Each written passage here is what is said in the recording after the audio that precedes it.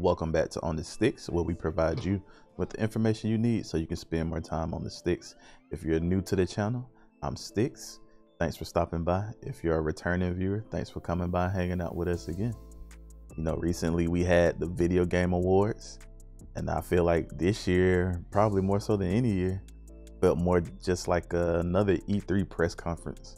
They did have the typical awards that they normally have, but I feel like there was more of an emphasis on showing gameplay trailers and things like that, and there's nothing wrong with that, but I kind of feel like I wish it was more of an emphasis on the actual award, since it is supposed to be a game award show, you know. But I understand it's a big event, a big chance to get eyes on new games and upcoming games and updates for games. So I know companies probably spend a lot of marketing dollars on the ad times for this stuff right here, so I'm not mad at it. You know, it's just another conference, you know, to end the year. It's almost like E3 part 2, and with E3 this past year not being that good to a lot of people, I'm sure folks really welcome this as another E3 press conference. And in my opinion, this was probably better than all of the E3 press conferences off the top of my head, without a recency bias. I can't even really remember what I was showing at E3 this past year, and especially what was actually games coming up. I feel like, well, technically these games might not even be coming up, but you know, they're coming out next year. We're already at next year, so you know what I mean. But yeah, I know it was kind of hyped up. Game Awards, that is, was kind of hyped up to have a lot of big announcements, big level announcements. I don't know if there were a lot of big announcements, but there were a couple. But I guess it's just depends on what you consider as big. I know later throughout the week, I'm actually going to have some more videos actually going into deep dives or more in detail conversations about the games I actually am kind of intrigued by or interested in. But this video right here is just going over a general list of games that were either announced, revealed, or just have like some updated content coming to them. Let me know down below in the comments how you guys felt about the Game Awards this year. Is there not enough emphasis on the awards, or you don't really care about the awards and you're happy it's just mostly game trailers? So I think in between the pre-show and the actual awards, they showed, I know they showed over 40 games, whether it's something new that hasn't been shown before or like updates for things we already knew about. Over 40, it's probably 50. They probably showed 50 games, you know, from the time of the pre-show to the end of the actual awards. I know the actual awards kicked off with the Expanse game. As apparently that's a TV show. I've never heard of the TV show, but it's coming from Telltale and Deck 9, so you can pretty much figure out what kind of game you're getting with that. It did look interesting, but you know, it's always gonna be story heavy, probably a lot of decision making in it. We've seen some Babylon's Fall. I can't remember if we already had a release date for it, but it's going March 3rd. I think we already had the release date. And after their playtesting that they had, I tried to get into the playtesting. For some reason, I could not log into the game at all. So if that's a sign of what's coming for this game, I'm worried about it. I know a lot of people was not impressed by what they played of the playtest. A lot of people just said it was I think it was kind of bland. Wasn't really much to it. Maybe it was just the slice of the playtest. Maybe it was a bad playtest. Maybe they should have added a little more to it. But I'm hoping that the game actually turns out good, because the first time they showed it, it was actually pretty interesting. But the more I see of it, I'm like, I'll pass. Got some Chivalry 2 updates. It was cool to see them doing the Christmas update on there with such a violent, bloody game, showing the fighters throwing snowballs and stuff. That was interesting. Yeah, some Monster Hunter Rise Sunbreak DLC shown, coming, I think it was the summer, coming up in the summer. So Monster Hunter fans, I know they're thirsty for that new content update. A lot of folks pretty much saying it's a dead game. I guess it probably is. If you're pretty much done everything on there since the game came out, it is a dead game to you. But I'm sure this Sunbreak expansion will bring people back to the game. Probably even bring some new players to the game. We had a game called Thirsty Suitors. I thought it looked super weird, but in a good way, and the humor in it was pretty good. So that's something to look forward to. Yeah, Evil West, Have a Nice Death, Planet of Lana, a new Persona 4 arena fighting game with the Persona 25th anniversary, I think it is, going on. The celebration going on. A lot of Persona news dropping here and there. I know folks really just waiting for the new game to be announced in the mainline series, as well as possibly getting Persona 5 ported to the Switch. I know a lot of folks waiting on that. Hellblade 2 was shown. We finally got some actual gameplay shown for it, even though the gameplay looks more like cinematic, something you would see in a cinematic for the game. They're saying it's all gameplay, so you know, next gen games are trying to blur that line between what's gameplay and what's cinematic. So if that was actual gameplay looking like that, that's crazy. They showed Senua fighting something that you would see on Attack on Titan. It was a crazy fight. So I don't think I'll be personally checking out Hellblade, but if that's what the gameplay actually looks like, I wouldn't mind seeing more about it. Even probably watch somebody play it on Twitch, just because the gameplay looks absolutely crazy. We had a new Star Wars game reveal. I think it was Star Wars Eclipse, and it's coming from Quantic Dream. So again, you kind of can get a feel for what kind of game it's going to be from their previous works. Heavy Rain, Detroit Become Human, games like that.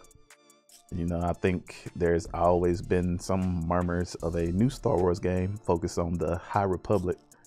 So I assume this is what folks have been hearing about, just wasn't sure exactly what it would be. And I want to say there was some kind of talk about the devs being upset with some folks or something like that. I had to look into that some more. We got shown a Wonder Woman game. Didn't expect that. It looked pretty good though from what they showed.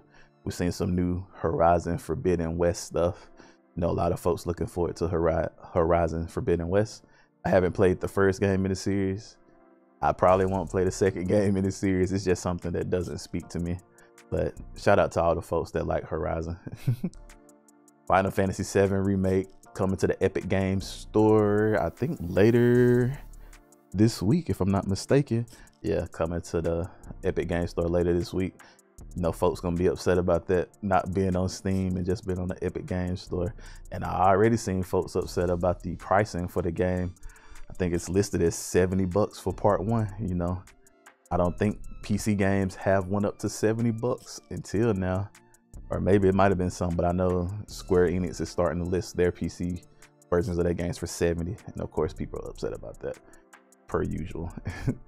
Destiny 2, the Witch Queen DLC got shown, and I like the little trailer they showed for it. I thought it was very interesting. The gameplay they showed for it looked interesting. As somebody who played the hell out of Destiny 1 and really didn't get into Destiny 2 like that, it does make me want to play, but I know I'm gonna have to start from the beginning.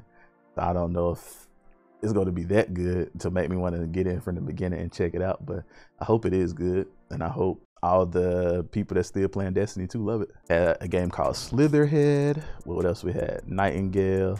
They showed something else from the Golem game. One super interesting thing I thought was shown was PUBG going free to play. I'm sure a lot of people consider it a super dead game. You know, it's one of the original battle royale games before everything had a battle royale mode. You know, everything that's came after it that's been more successful was free, like Fortnite and Warzone. So maybe with it going free to play now, it can have some kind of resurgence. I don't really know if it can be as successful as the other games are, the competitors are, but I'm sure it going free to play will get some folks playing it again. It shows Somerville. We're finally seeing some of the Cuphead Delicious Last Course DLC, which I thought was already out. I didn't even realize it wasn't out yet. I feel like they've been teasing that forever. And I feel like this was a surprise. I know earlier in the show, they showed the trailer for the next Sonic movie. And then they came back and showed a trailer for the next Sonic game, Sonic Frontiers. Looked like it could be an open world Sonic game. I would be very interested to see what that could look like, an open world Sonic game. As long as they put Chow Raisin in it, I'll be with it. Then we had Tachia, Breath of the Tachia. I think that's how you pronounce it. I'm not all the way sure. Tachia. But it definitely looked like a Breath of the Wild game for kids. That's what it reminded me of. But I think it looks cool as a vibrant art style, cartoony art style. But if you watched it, you instantly thought it was a Breath of the Wild clone with the stamina bar, stamina meter while the character was climbing, the glider, all that. And then we got some Suicide Squad gameplay, and it kind of reminded me of Sunset Overdrive. And I had tweeted making a joke saying this already looks better than Marvel's Avengers. I know the last time they showed a trailer for the Suicide Squad game, I was kind of worried. It was funny, but I wasn't too sure how the gameplay was going to be. But from what they showed with this, I'm feeling a little more intrigued by it to see what it ends up being. We got some more Forspoken trailers, and I still don't know how I feel about Forspoken. I'm sure it's gonna be a solid game. It's Square Enix, and this the kind of game that they make. You know, it puts me in the mind frame of any of their other JRPGs or whatever, whether it's Final Fantasy or whatever. I feel like Square just makes that kind of game. That's their wheelhouse, and I feel like Forspoken will fall into their wheelhouse for better or for worse. It might just be another Square game, or it might stick out to folks. Who knows? Warhammer 40k Space Marines 2. I've never played a Warhammer game, but the trailer they showed for Space Marines 2 had me feeling like this is something I might need to play. Saints Row got some new footage. Still don't know how I feel about Saints Row getting the reboot. I'm hoping it does good. I felt like the original Saints Row was fine. I felt like 2 was fine. I like both of those, but I felt like once they started going super into the wackiness, the aliens, the superpowers, all that type of stuff, and I didn't really like it anymore. Well, not as much as I did with 1 and 2. I think it should get back more grounded towards 1 and 2, even though I know the extra stuff is what made it stand out from GTA, and that's what made it into its own thing. I want it to be more grounded, but you know, Saints Row gonna do what Saints Row want to do. And I think, didn't it get delayed? I think Saints Row got delayed or something like that. Let me know down below in the comments. We're seeing something called Dune Spice World, which I'm not surprised that we're seeing more stuff being done with Dune, with its renewed interest with the new movie. You know, a lot of people are becoming interested in Dune and things about Dune. So to see some kind of game come from it, not surprised. And then I was super excited when I seen some Tiny Tina Wonderland stuff happening. You know, looking forward to that next year. Probably one of my most anticipated games coming out next year, if not my most anticipated game. I would have to sit down and see what all is scheduled to come out next year. But yeah, got some Tiny Tina info. That was cool. We had Among Us in VR. I feel like that could be interesting. I haven't played Among Us since like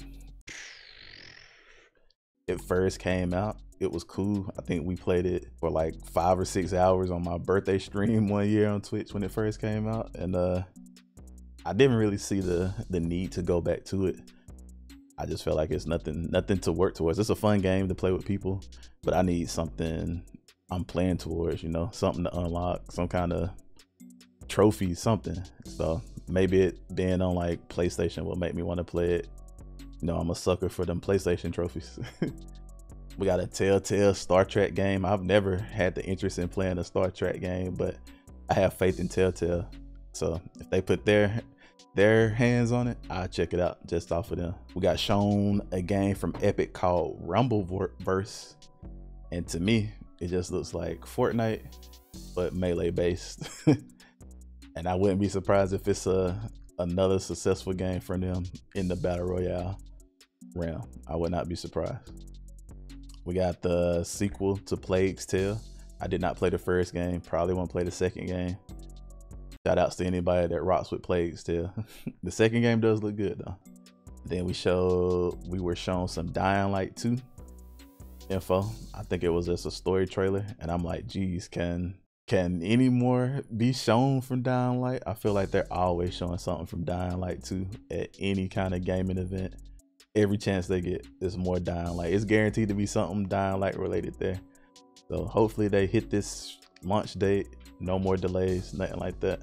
I think they had a story saying it had went gold, but I'm not all the way sure. Then they showed Crossfire X. I don't know if you're too familiar with this game, but I want to say they've had like some open betas or maybe some closed betas for like the multiplayer, and it didn't do so hot review wise or impression wise.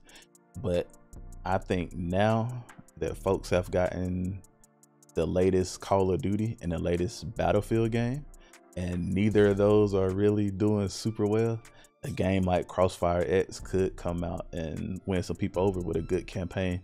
And if they tune up that multiplayer, I think it has a chance to make some things happen. And then we got an announcement for GTFO leaving early access, or entering early access. I think it was leaving early access, but I swear this game was already out. GTFO, I swear I've been seeing a lot about it forever.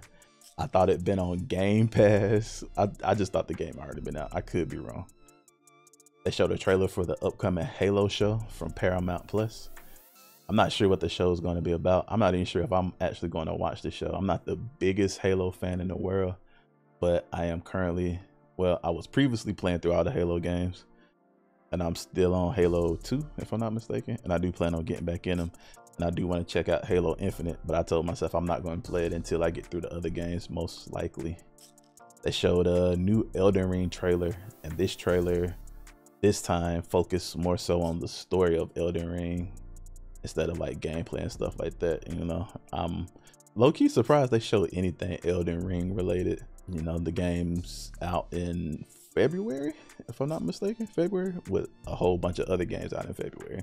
But we probably will see a little more about it next month. They'll probably show some more stuff about it, most likely.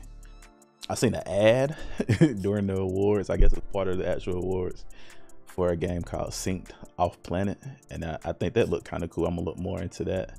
And then we got shown this new game called Arc Raiders. That joint looked crazy. I'm gonna leave it at that.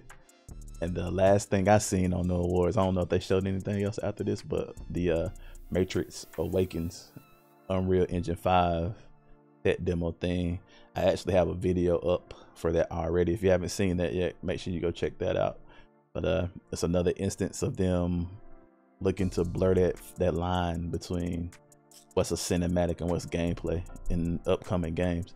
And after playing it, I can tell you they did a good job of blurring that line. It's ridiculous what's actually gameplay in that tech demo when you consider what a cinematic usually looks like in a game. The gameplay looks like a cinematic. It's crazy, and it's probably only possible on next gen hardware. That's why the tech demo is only available on PS5 and Xbox Series X. I'm not sure if it's on S or not, but yeah, that was pretty much all the games shown at the Game Awards this year. I might have missed a couple. If I did, let me know down below in the comments. I do my best to have a list of games down there below too. Let me know what you guys felt about the games they showed. What were your favorites? What were disappointments? Were there anything you was hoping they were going to show and they didn't show? You know, things like that. But yeah, be on the lookout for more detailed videos later in the week from the games that really stood out to me. And if there's a game you guys want me to do a video about, let me know down below in the comments as well, and I'll do my best to drop a video for you about that game. Hope you guys enjoyed the video. If you did, be sure to leave a like, subscribe, comment, share it with your friends, and be sure to check back daily for more content from On The Sticks. Thanks.